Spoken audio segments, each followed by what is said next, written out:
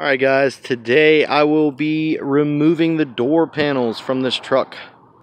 I'm just going to show you guys how to do it. This is a 1986 Ford Bronco. It's probably the same as a f-150 as well. It's 2 screws, real easy to remove. I've already removed the driver's side. Now this is 2 screws.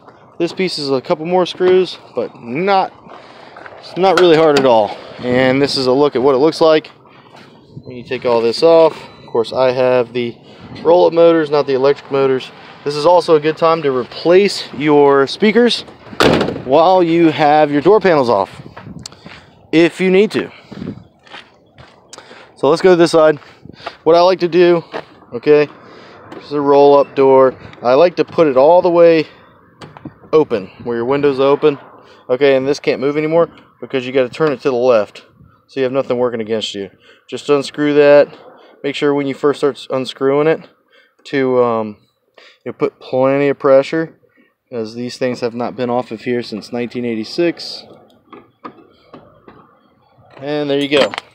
We'll put that in the seat right there, along with this other crap. And let's just screw in here. Anyway, okay. So now you need a Phillips. That was a star head, by the way. Now you need a Phillips. The Phillips goes right in here. Okay. Just put plenty of pressure down. I wouldn't recommend putting PB Blaster on these things. I mean, if you have to, you have to. But if you're going to redo your door panels, you might not want to do that. If you're buying new door panels, go ahead. What's the big deal?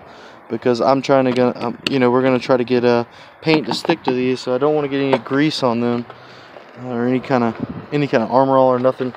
So got that out. All right, now we're pretty loose. So what we're gonna do now is kind of pull up and out. Be real easy. See, the top has got a lip, goes down in where the window's at, and then just kind of go around it and work your way. Once you think you got all of them off, you got to get the door handle through, just like that. And the rubber did come off there, but you can easily put it back on. I'm going to pull it over here.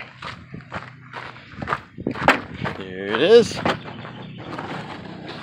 Door panel number 2. That was so simple. Put my little rubber back in there. Didn't really plan on that happening, but I'm working with one hand here. So, starting this YouTube channel thing. Might want to invest in like a stand or something. That's it. And we come around back to this side.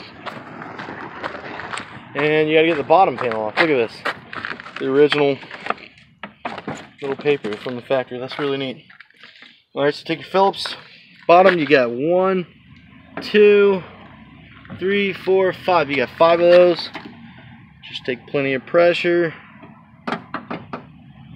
Turn to the left. Pretty simple. Pretty simple. Number 2.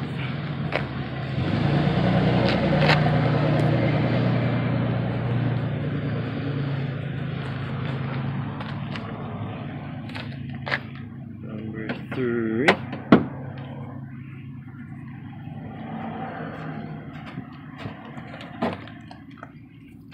Number 4. And this is pretty much it. A lot of you probably stopped watching the video by now, but I'm gonna just go ahead and take it all off for the camera. So there's this last one here. And these come out pretty easily, which this Bronco's in really good shape. Not really sure. Sometimes bolts are hard to get out. It was hard to get some bolts out of the rear, the metal panel on the rear back window. So, and this you can kind of lift it up, and it'll come right out of the plastic piece will stay in, but it's got little grooves. I'll show you guys. See on these bottom panels, you have little grooves that this thing slide in, so you can actually just kind of push it down and pull it right out. That's basically your door panel remover for probably I know in 1986 because that's what I have, but probably from 1980 to 1986, and then not much of a difference. I know the panels changed, so there's probably a couple little things that are different. That was super easy. Doesn't take maybe a couple minutes.